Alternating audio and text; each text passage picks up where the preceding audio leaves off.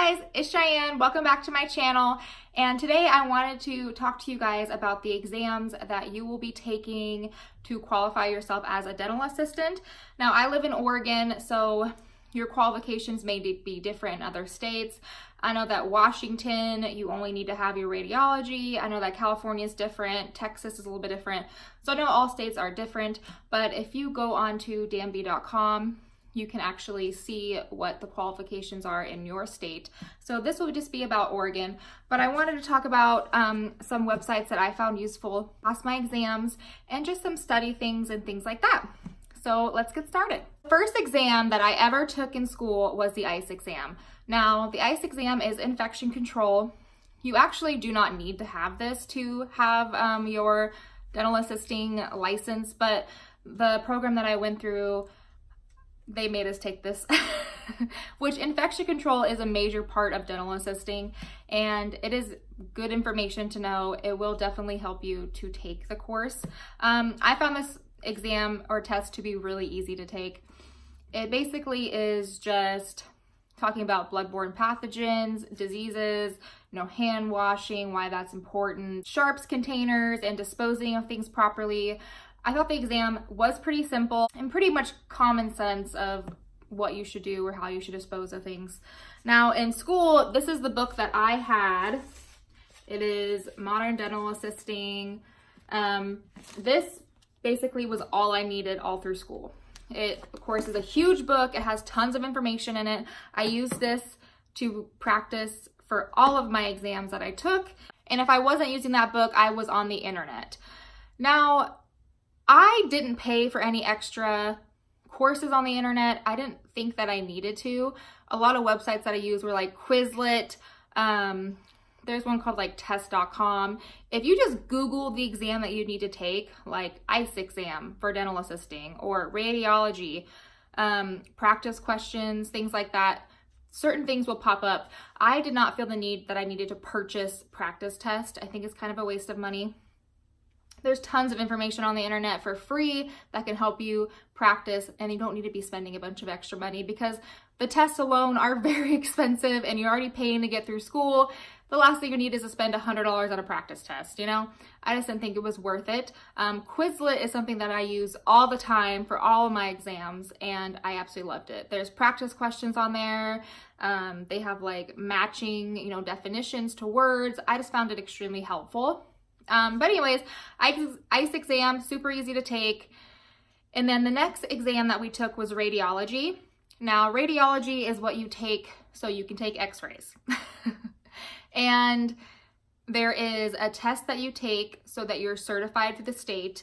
But then also through your course, you have to send in, a perfect set of films, which a full set of films is 18 films.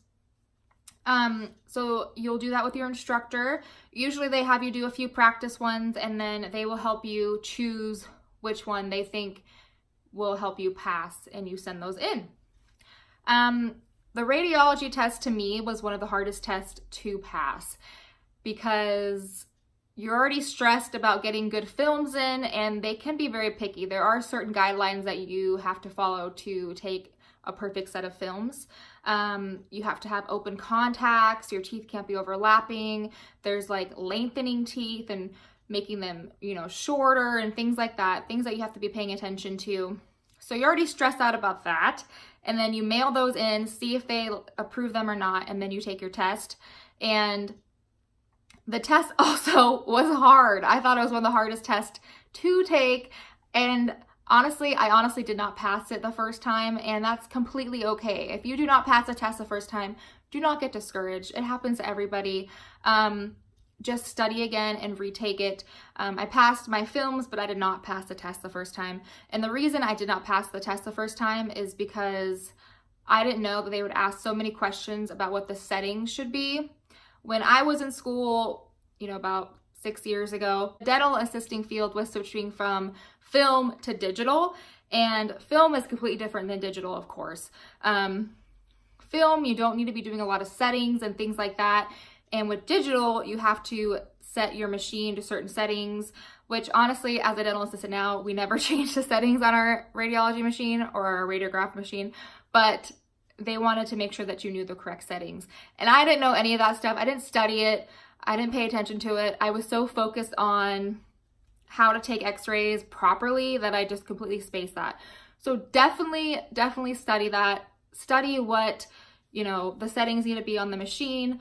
Also, they will ask a lot of questions about things that make a bad x-ray, like cone cuts, things like that. What makes a good x-ray, which teeth need to be in certain x-rays. So, you know, your posterior bite wing, you need to make sure you have, you know, those 3 molars. And then the bite wing you take in front of that, you need to make sure you have the distal part of the canine in that. So questions like that. So make sure you study all those. And then once you pass that, you're actually able to take x-rays. Now, the next test you will take is your Oregon Basic. And this is a test that you have to take before you get your EFTA. So you have to pass your Oregon Basic, which I thought this test was extremely easy. It's a basic test, basic knowledge dental assisting. So it's like tooth numbering, you know, surfaces of teeth, things like that. Some materials are thrown in there. So they talk about composite, amalgam, very basic, and pretty easy to pass, but you actually have to pass that in Oregon to get your EFTA. So your EFTA is a little bit different also. So your EFTA is a test that you take and you have to pass, but you also have to complete a checkoff list within the office that you're doing a practicum site in, or maybe you're possibly working in. You have to do a checkoff list. You have to do temporary crowns, polishing amalgam, fillings, composite fillings, bleaching, things like that. And you actually have to sign and date it and have your dentist sign off on it that you've completed so many of these things, proof that you know and can do these things properly. So back to the EFTA test. The EFTA test, again, was a hard one, I thought. It had a lot of questions about materials.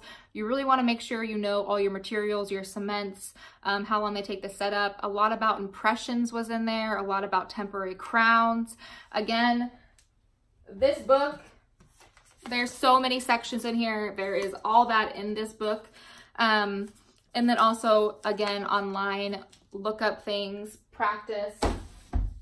I'm not somebody that likes to practice in groups. I kind of like studying one-on-one, just by myself, just by myself, because I feel like I can absorb more and learn more. When I'm in a group setting, I can't really focus. I feel like I'm tending to like talk to everybody. And so I definitely am you know, I like to study by myself and just practice by myself, but everyone's different.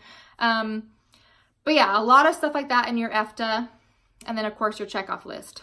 But once you pass that, that is basically all the certifications you have to have. Actually, you don't have to have your EFTA to be a dental assistant, but if you want to be more valuable in the dental office, it is great to have because you can do more things. You can help your dentist out more. You know, you can do the temporary crowns, things like that, and impressions. So they like you to have that. But once you have that, you're awesome. You're gravy, good to go. That is all that, you know, they really expect of you. Now, when I got into dental assisting, I just wanted to keep going. I wanted to get more raises and more money because I'm greedy. I like my money. So that's what I chose to do. But after my EFTA, I then went and got my soft reline certification. So the soft reline is a little bit different. You don't have to take a test through DANB to be certified to do soft relines. You actually have to print off a checkoff sheet off of DANB, go over with your dentist. They mark that you have done soft relines so much, and then you mail that in, and then they then certify you that you can do soft relines. Same thing with sealants. You do so many sealants, your dentist signs off on it, you mail it in, and then you're certified to do sealants. And then I went a step further and then got my instructor permits. So now I can actually certify other dental assistants and make them sealant and soft reline certified. And the way I did that was I contacted Oregon Board of Dentistry. I had to put together some education learning material because I had to make a test and a PowerPoint, show them what I was going to be doing to teach these girls how to do soft reline and sealants. And then I presented that in front of the Oregon Board of Dentistry, and then they certified me as an instructor. So now I'm able to teach my course And then I will give the girls our certificate saying that they are, you know, they can do soft relines and sealants. So that's awesome. And then I took it a step further. In Oregon, we're not certified dental assistants. I don't have my CDA. So that is another exam you can take. So I went through DANB, signed up to do my CDA. Now, the difference between CDA and EFTA is EFTA, I am an Oregon dental assistant. Now that I'm a certified dental assistant, I have my CDA, I can move to other states and it's easier for me to transfer my licenses because I am nationally certified. I'm not just certified in Oregon. So it makes it easier for me if I ever decide to move or relocate, because my husband and I were talking about moving to Texas a couple years ago, and with just my normal licensing, I would have had to live in Texas for 2 years without a license to even be eligible to take a test, to be certified. Like, it was just crazy. So I got my CDA just to make that easier if we ever were to relocate. Now, the CDA test, I thought was so hard. I don't know, it's because I hadn't taken a test in so long, because I've been out of school for so long, but it was tough. But I passed it, which I was blown away. I really thought I was going to fail it. But again, I used my book, and I just use Quizlet and things like that to practice for it. And, you know, Quizlet is really good with tests. A lot of questions that I see on Quizlet, I've seen on my exams. So I 100% recommend that. I don't recommend purchasing practice tests and this and that. I just don't find them to be helpful. And I find them to be, you know, there's so many free resources out there, especially YouTube. Like, YouTube wasn't a thing really when I was in school, but there's so many things that help you practice that you don't need to spend money on. But yeah, so that is all the certifications that I have and how I achieved them. I hope this video was helpful for you guys. And if you have any other questions, just let me know in the comments down below and I will try to answer them. And if you're taking any tests, good luck. Do not stress about it. If you don't pass, it is okay. You always can retake them. It is very common for people to not pass on the first time. These are really hard tests, and you know, just practice and try again. And I hope you guys all have a great day, and I'll see you in the next video. Bye. One more times and I can count. They come running when they hear the sound, yeah.